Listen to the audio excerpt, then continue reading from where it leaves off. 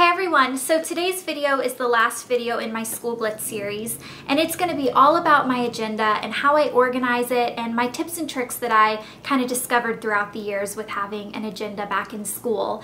And when I was in college, I kind of discovered my love for agendas, and I was absolutely attached to my agenda. It went everywhere with me. I found that it was the easiest way to keep my life really organized and kind of right at the tip of my fingers. Like, I felt very sane when my agenda was very organized. So it kind of took me a little while to figure out my system with my agenda before I really got it exactly how I wanted it. So I figured a little video with organization tips on how I, organize and keep track of everything in my agenda would be useful for you guys. Actually just did like a little mock-up. So this is just an example of what it would have looked like when I was back at school. This isn't the agenda I'm using currently because my agenda now looks a lot different than it would have back in school. And since this is a School Glitz organization video, I figured it would make more sense to have an agenda that it would have looked like back in college, so I can show you guys, because I'm not in class anymore, so it's a little bit different. But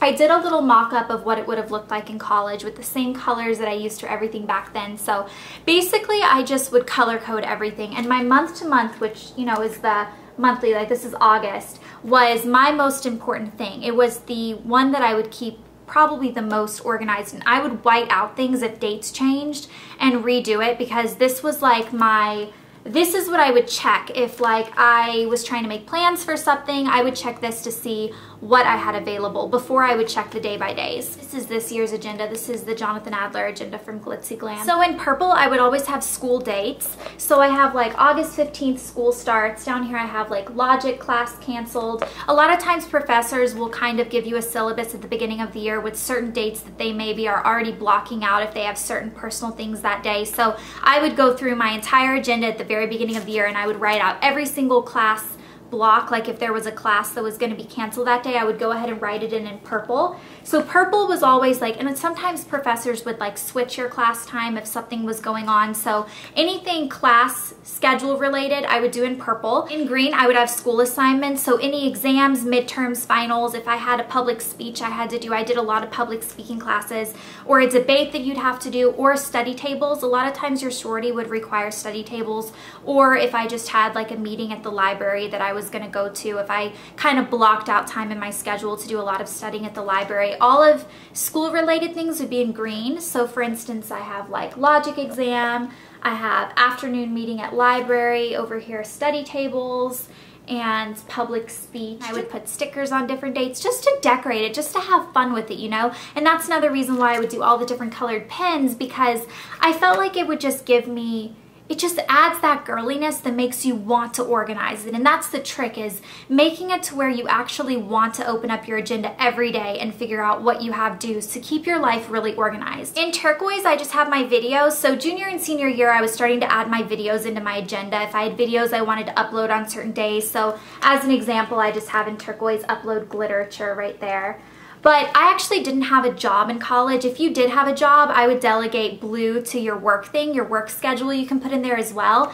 And then let's see, what other colors? Pink is my sorority things. So both like, parties, like mixer here, what is that? Social there. And then like if you had a sisterhood event, like right here, sisterhood night, chapter on Sunday nights. We had our weekly sorority meeting, was called chapter, and it was every Sunday at 7. And then orange is the last color, and orange is basically anything social, like outside of classes, outside of work, that's not related to my sorority. So if you're not in a sorority, you could just have one color for like all your social events. But I have, for instance, like shopping day with Brittany, dinner date, school supply shopping, last night with friends, move back to school, just things like that in orange, like last day with friends, sad face, move back to school, happy face. I was always so happy to go back to college. And then just, like dinner date, shopping day with Brittany, just like different things in orange. And these by the end of the month would get like, this month to month would get really full, but I liked it because this was what I would turn to if I was trying to fit something in. If I was in a class and I was working on a group project and they were like, we need to meet someday this week, when are you free? You can just whip open this instead of flipping through your day by days and be like, okay, this week I have, an exam here, I have a social here, I could miss the social, but if we could meet this night or this night, it would be better. more, that sort of thing. It just keeps you more organized, and I'm getting so excited talking about agendas. I feel kind of silly. And also I would have this tab up here, and I'd have one that would open up to the month by month, and then I would have the second open up to whatever the day by day was at the moment. Which I'll show you guys my organization of that in a second. These tabs are part of the Lilly Pulitzer Stuck On You. This is from glitzy-glam as well. And when you open it, these are the little tabs, and then it has all these little sticky post-it notes too that I use to organize my agenda. And we have these in lots of different colors, but if you just have regular post-it notes, that works too. This is what I had. I think it's kind of cute, but that's what these little tabs and these little post-its are. So this is what my day by day would look like. I actually would use my day by day spots as a to-do list every single day because I'm a big to-do list person. I felt like if I had a list of everything I had to complete that day, I was much more likely to get everything done than if I just tried to like float through the day. And there were some days where I would just wake up kind of on the wrong side of the bed and I just wouldn't want to be organized. I'd want to be bad that day and not do a to-do list, and most of the time I would end up being really unproductive that day. So I did try to do to-do lists a lot. This is an example of what a day would look like. I would make little boxes and then I would write out times and what I had to do. So I have like 8 to 10 a.m. logic class, 10:30 to 1:15 public speaking class, 1:30 to 2:30 lunch, 2:30 to 5 library, 5 to 6 film August favorites. I'd always put my filming schedule in there too. 6:30 AKO meeting, 8 o'clock dinner with Brittany and Sam. And then one trick is I wouldn't always have room for my entire to-do list on the day because it ends right there. I would actually get a post-it note and continue. So if there were more things I needed to write than there was room on my list, some days there weren't, some days I didn't have as much to do, but I would just continue it down here. So I have 9:30 upload and workout, 10:30 practice my speech for the next day, and 11:30 bedtime. And the next day when I would need to get to this section of the agenda, I would just peel the sticky note off and put it above the day that it was on. And it's funny because whenever I look through my old college agendas, it's just speckled with post-it notes like on each day, and I would just keep it on there just so I could keep track of things. And that's crooked and that's gonna drive me crazy. So I would just, you know, stick it on there and leave it on there and then go on with my next day.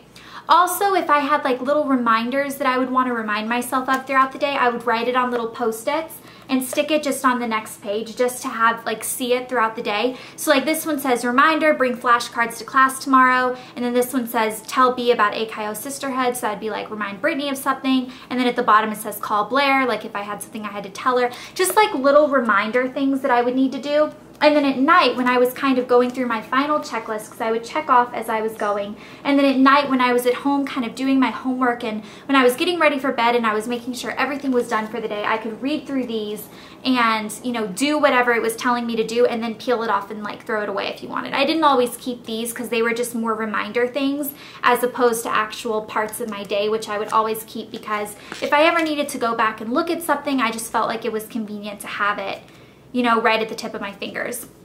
And this agenda is nice because it has like a little pocket in the front. The pens, this is like, you know, personal preference. This is a little pouch from glitzy-glam too, like a little pencil pouch. We actually just got these and I think they're really cute, but I had a very specific preference of pens. I had one type that I liked and they're these. It's the Pentel RSVP in medium, like the medium point. This is what it looks like. And you can get packs of them that come with lots. Like I got one pack that came with all of these colors. So all the colors I used plus black. I didn't use black and I didn't use this. I didn't use red, but I used all 5 of these colors. And all of these came for like a couple of dollars from Target. A lot of times if you see these pens, they'll actually come in fine point and I don't like them as much. I don't think they write as well. I like the medium, but one thing about these pens that drives me crazy is every single pack there will be one pen that doesn't work very well. And for me it was the blue. For some reason the blue just, and I found it with every pack of these pens, there's one that just doesn't work as well. It's very, very frustrating. But anyway, these are my favorite pens. I just thought you guys would be curious. I don't know. And I loved that they came with all the colors and I would always lose them very quickly, but then I'd have to go get more because I wouldn't want to mess up my system with my different colors on my agenda. I think my agenda is what kept me so organized and motivated in school and really helped me succeed academically in school. So I think it's so important to get in a good system and a good routine with your agenda from the very beginning of the year because I found it very addictive. As soon as I really kept keeping track of everything in my agenda, it just became part of my everyday routine. My to-do list was fun to do in the mornings. I would always do it like in my first class. I would do the whole day agenda or the whole day to-do list, and I just felt like it just kept each day, like I would have a project for each day and I would feel accomplished at night when I was going to bed. If I was having like a bad day or something, I would write it on my day-to-day. Like say on this day, you know, I'm going through my to-do list and all of a sudden I get in a fight with a friend or a fight with a boy or something happens that is like important for that day, I would write it on the side in a different color pen, like somewhere like a little bubble. And so I feel like it also like doubled as my diary a little bit. I can like go back and know exactly how I was feeling that day. And I would also draw Booga, my little elephant, everywhere. I'll draw him for you guys so you guys can see. I would draw Booga on like every other page of my agenda. And when I go back and look at it, it's so funny because he's everywhere. Sometimes when I'm doing the meet and greets too, I'll draw him for some of you girls. This is Booga the elephant. He's the only thing that I know how to draw, and I draw him on everything. He was all over my agenda. I hope you guys enjoyed this video, and I hope some of you guys maybe will be inspired to start an agenda. Honestly, I cannot recommend it more. I absolutely was attached to my agenda. But I hope you guys enjoyed this video and enjoyed this entire series. I will link every single School Glitz video below if you guys missed any of them, and I will see you guys later.